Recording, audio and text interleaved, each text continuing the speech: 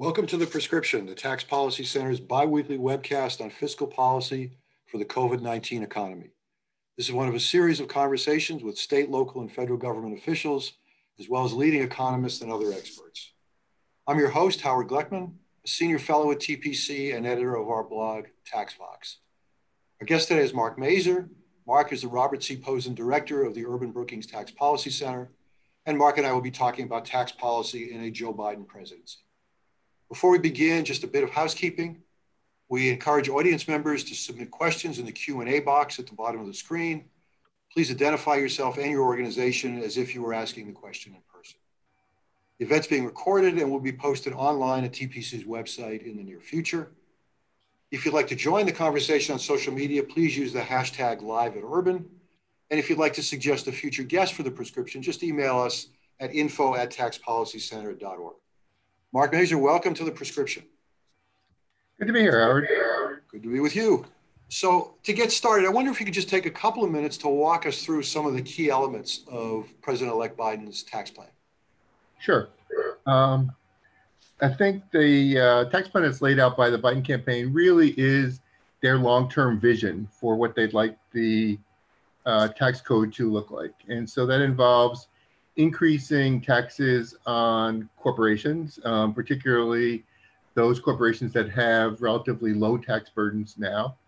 And it involves increasing taxes on high-income individuals, either income taxes or payroll taxes, estate taxes, and some other provisions that would raise revenue from the folks at the top of the income distribution.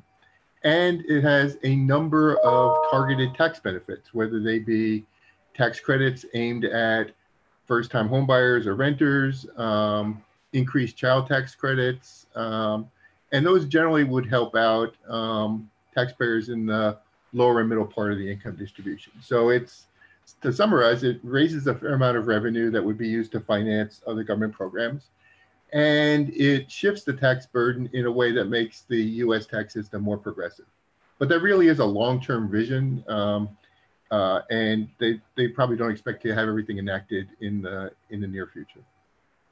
Probably a good thing given the politics, but we'll get to that in a few minutes. Tax Policy Center, as it always does, did a revenue analysis, a distribution analysis, and a macro analysis of the Biden plan. So why don't you give us a sense of what we found? So the revenue analysis done by the Tax Policy Center found that the Biden tax plan taken as a whole would raise about $2.1 trillion over the traditional 10-year budget window, and substantially more in the second 10 years and longer run. And that is a netting of the tax increases that I discussed on corporations and high-income individuals, and the tax benefits that largely flow to lower and middle income households. The macro analysis of the plan showed that there would be a initial boost to the economy as a result of a refundable child tax credit in first year, but then a little bit of a drag on the economy as the tax increases began to flow through the economy. But it really was a modest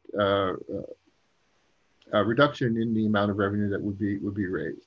And in the longer run, as the federal fiscal house gets put into a little bit better order, there would be a crowding in of investment. So in the much longer run, kind of a bump up in economic activity. On the distributional side, basically the tax provisions are borne, the individual income tax provisions and the estate tax provisions are borne almost totally by very high income households. The corporate income tax provisions get spread throughout the income distribution, as Tax Policy Center has determined that the long run incidence of the corporate tax is felt primarily by shareholders, but a little bit by labor. And so there would be tax increases from the corporate part of the plan. But overall, it would look like tax cuts for lower income people, tax increases for higher income people. Yeah, it's interesting. As I think about this, I like to divide it up into these two pieces. So really rough numbers. he would cut taxes for low and moderate income households by about $1 trillion. And he'd raise taxes for corporations and high income households by about $3 trillion. So you get a net of about $2 trillion. So let's unpack that a little bit. Let's think about the individual tax provisions first.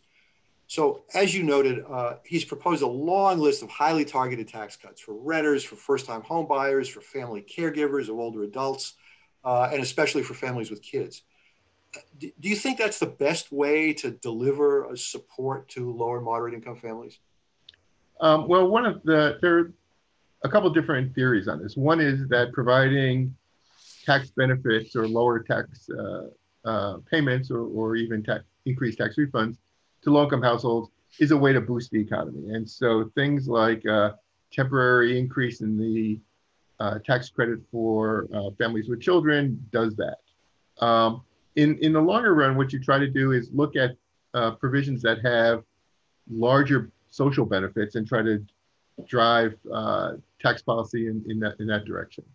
And so something like a first-time homebuyer credit may have larger economic benefits in that it may help improve home ownership, improve social well-being in communities, improve wealth building opportunities for a range of households in a way that would benefit society as a whole. So you could see some of that going on there.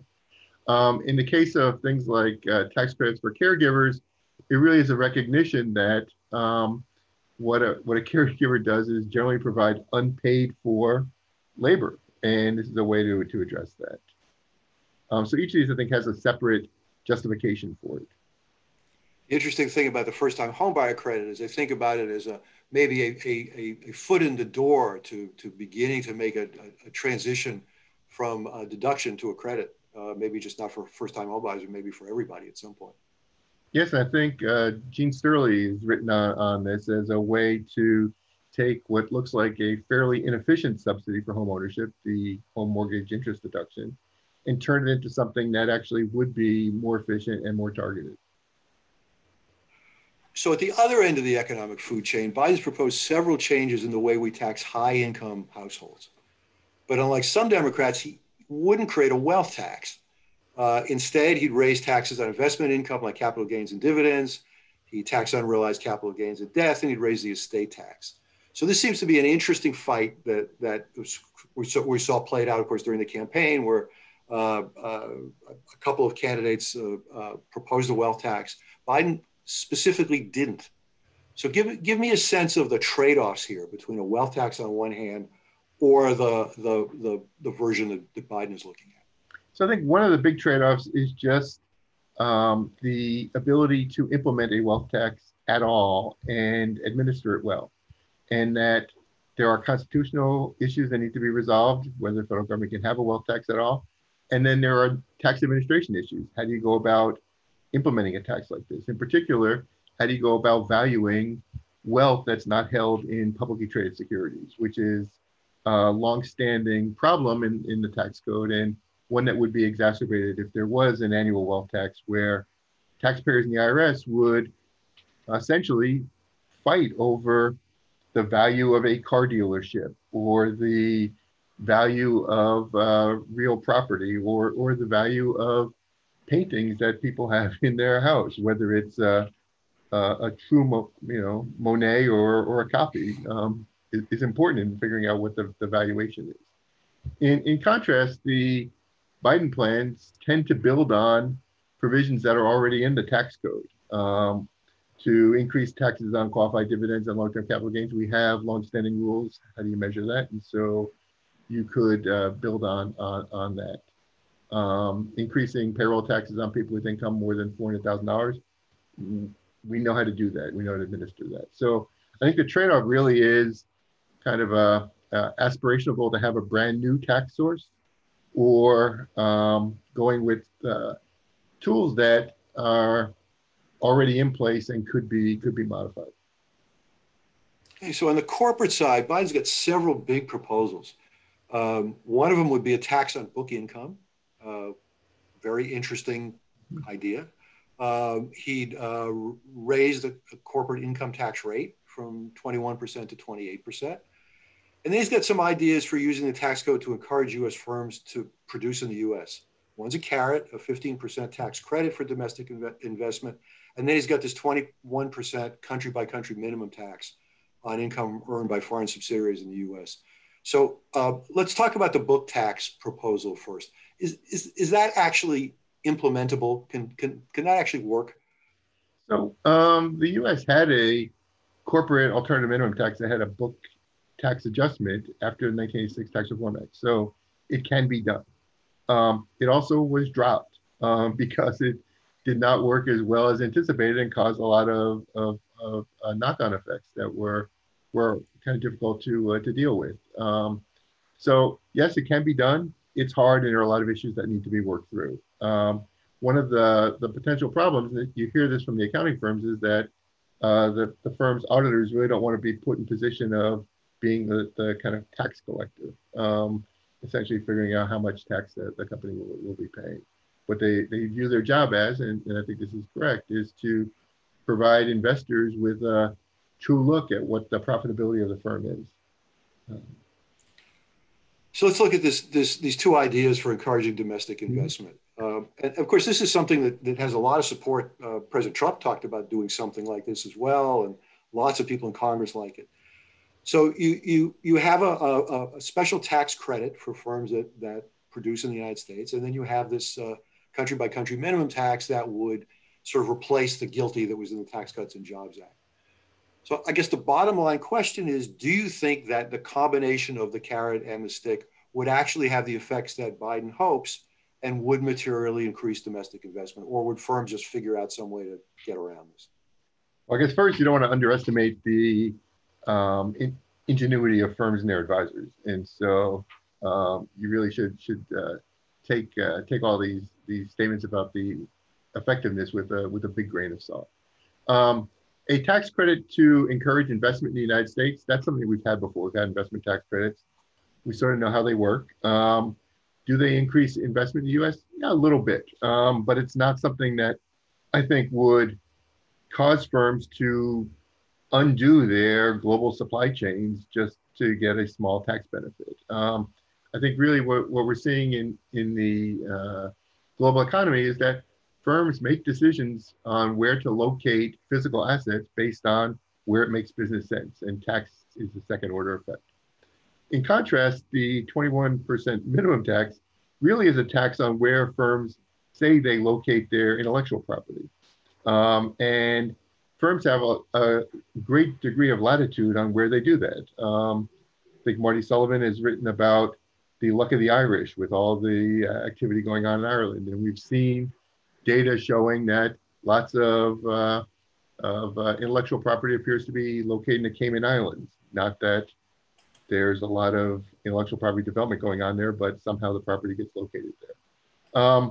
And so the 21% minimum tax is intended to address those decisions and to say, no matter where a firm decides to locate their intellectual property, whether it's patents or trademarks or brand names or other types of intellectual property, that when it's used in the United States to generate profits, or when it's used around the world to generate profits by a US-based firm, there's a chunk of that profit which goes to the US government, because you really can't tell where the property should be geographically located because it's intangible. It doesn't have a tangible thing that you can look at and say where it's located.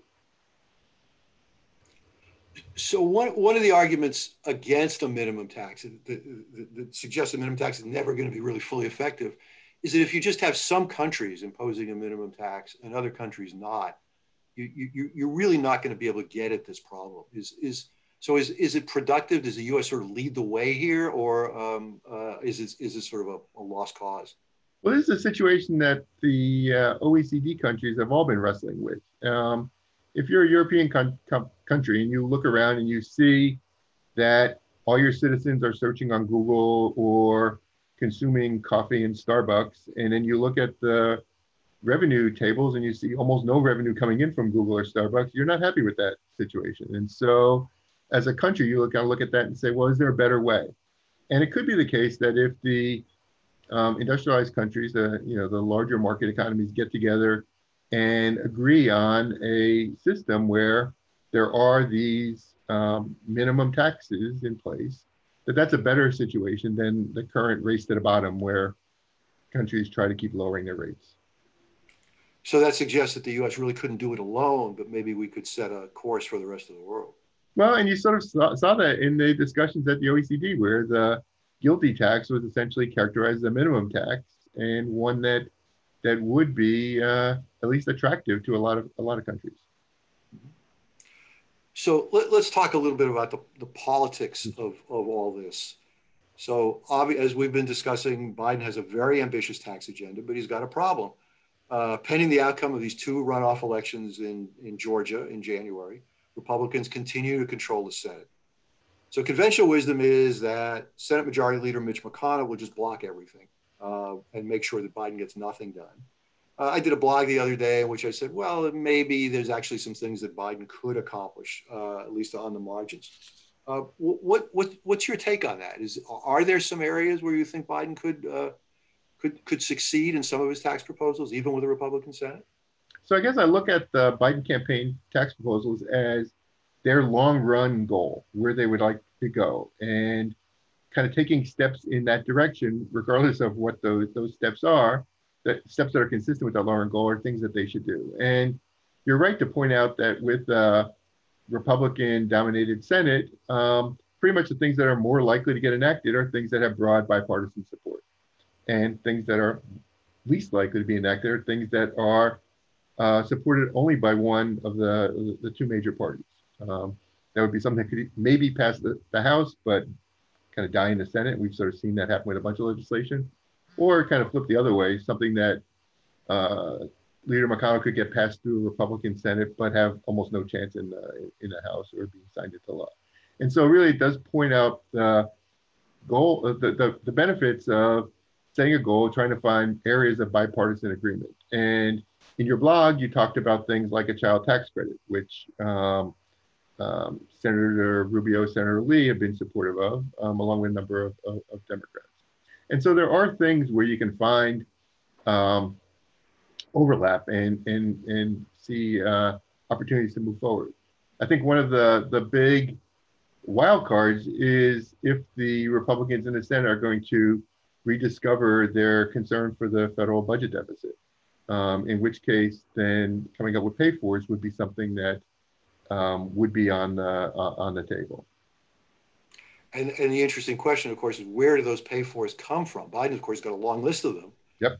But do you see that any of them would be acceptable as part of a broader deal to Senate Republicans?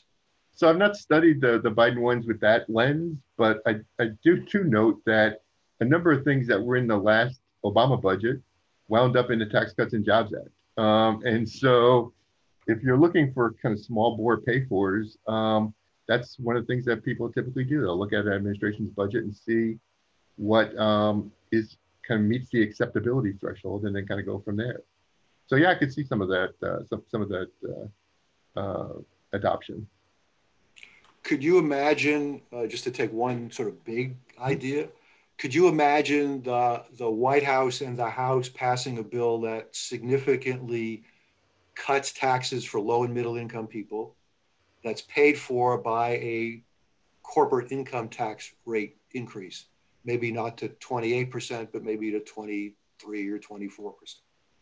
Oh, sure. You can see a lot of variations on that theme, where there would be an attractive tax cut that pretty much everybody would want to support, and then a pay for that kind of meets the threshold of acceptability.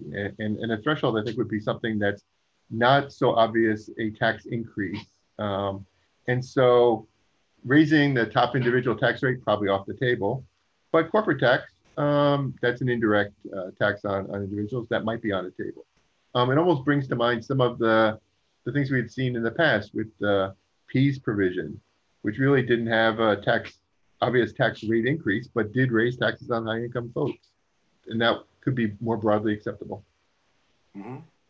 So you think that in the right environment that Senate Republicans might be willing to accept some of Biden's proposals and might be willing to pay for them.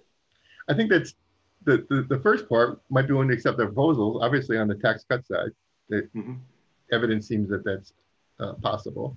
On the need for a pay for, that would come down to whether the Senate Republicans think that they need a pay for in order to do this. I mean, obviously, the incoming administration and the House, looking at an economy that's in the doldrums, would probably prefer an unpaid for tax cut as a way to provide stimulus. There was a lot of chatter on Twitter actually this morning about this, about whether or not they could just do this stuff in a stimulus bill, do a child tax credit increase, keep the Democrats happy, do some provisions to help out corporate on perhaps cost recovery, make the Republicans happy, call it stimulus and not pay for any of it. And we saw that in 2015 when Congress agreed to extend a bunch of tax expiring provisions permanently in an unpaid for way. And we saw it in 2017 with the Tax Cuts and Jobs Act. So no, that's certainly not out of the realm of possibility. I think one of the wild cards is what's going to happen in a lame duck session, in that Congress has to pass a bill to keep the federal government open. There are a number of expiring provisions that will probably get some attention. And then the open question is, does some kind of stimulus or recovery provisions, do they tag along with that? And in which case, getting something done in late November, December may reduce the need to get stuff done in January, February. Yeah, I have to laugh about this, the sort of inside Washington baseball, but I keep telling people, watch out for the expiring provision that reduces excise taxes on beer, wine, and distilled spirits, because it's a proposal that everybody on the Hill wants to save. And it would be funny if a stimulus bill or some of these other provisions ride along an extender bill that keeps the liquor industry happy. No, exactly. I think you've seen in the Senate, Mr. Wyden, strong proponent of this. Leader McConnell, probably fine with the bourbon tax not increasing. And in the House, representatives like Mike Thompson on the wine side, and the entire there must be a House beer caucus. The entire caucus of it. Yeah. And we had Senator Portman on a couple of weeks ago, and he called it out too, is an issue he's interested in. So, yeah, I mean, it's funny, but it could end up, something like that could end up being the vehicle. And that could be like the locomotive for a train. Yeah, that's right. What was it? The Tax Reform Act of 1986 rode along on a tiny little tariff bill, if I remember correctly. So you never know. So I want to go back we got an interesting question from one of our listeners. And it goes back to the individual provisions. President-elect Biden has focused principally on a child tax credit. Vice President-elect Harris talked about a big extension of the earned income credit. Talk for a second about the pros and cons of, to some degree, you're helping the same people, but the pros and cons of a child credit versus an earned income credit. Sure. So the earned income credit is viewed as an income supplement for working families, in a sense, almost like a wage supplement, and kind of checks a bit of a box about ensuring that people who work full time actually have resources to run a household. And it's much larger for families with children, so it really does that. The child tax credit, in contrast, is basically just based on having children under the age of 17, and partially refundable, not completely refundable, whereas the earned income credit is completely refundable. So there are trade-offs. I think the larger one, though, is just on the labor force participation side, where the earned income credit has some effect, and the child credit much less, if any effect. So it sounds like if you had a choice, you're an earned income credit guy. I would think that's a better way to go. And I think the area where the earned income credit probably needs the most expansion are workers without children. That current credit is quite modest, on the order of $550 a year maximum. And really that's a reflection of history of the earned income credit, which was expanded over time, but larger expansions were intended for families with children, and the child tax credit is kind of taken away at least some of that need for those expansions. And I always remember that the earned income credit is actually based on an idea that came from Milton Friedman long ago. So it's a good Republican idea. Bipartisan issue, and enacted in the Nixon administration, right? Yeah, actually maybe in the Ford administration, but yeah, but certainly back in those days, absolutely. Yeah. If Biden is sort of trapped by the politics of a Republican Senate and can't get much of what he wants, or we discussed he gets some of it done, how much could he do on the regulatory side? Is there much opportunity for Treasury to write regulations that would make some of the changes at least that Biden wants, or does that have to happen through legislation?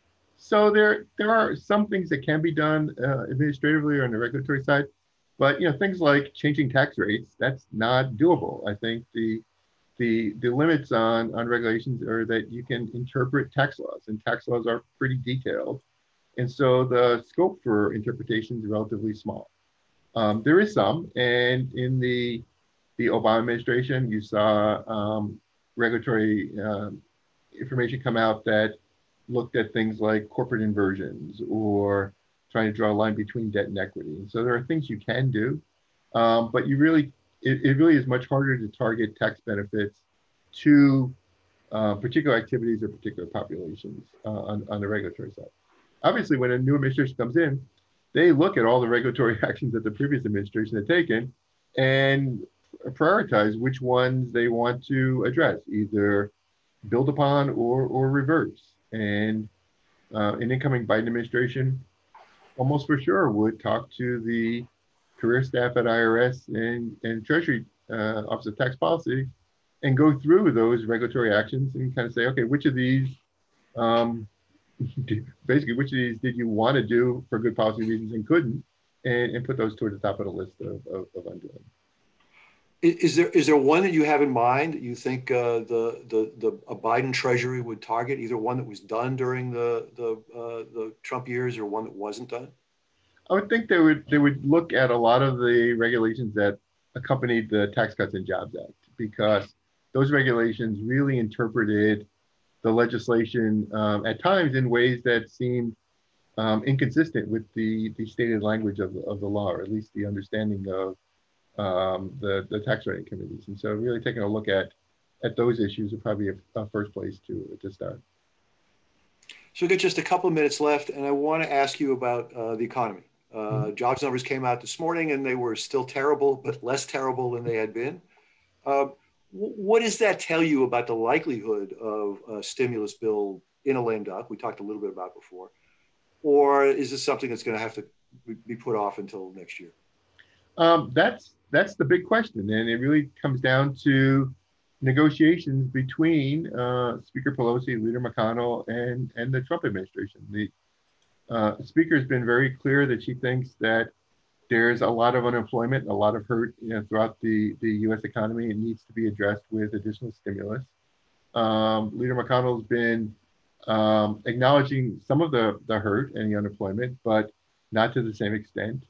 And the Trump administration in October was calling for a large stimulus bill, but has been relatively silent since. And so kind of getting those three parties together and trying to figure out what needs to be done is important. I think just two observations. One, that the fact that we have large lines at food banks around the country indicates that there's a ton of hurt in the economy. And that's something that really, as a society, we should take steps to address. And then second, we have 10 million or more people who had jobs in February who don't have jobs now. That's also an indication that there's some big problems. I really think when the Biden administration comes in, kind of first step is going to be getting the COVID-19 pandemic under control, and second step is going to be dealing with economy that seems to be in the doldrums, and stuff that is done now that may help with stimulus or recovery may make the job a little bit easier in subsequent months. Well, we're out of time. Mark Mazur, thank you very much for joining us at the Oh, Tax Policy Center, and thank you to the audience. And we'll thanks, Harry. see you again soon. Thank you.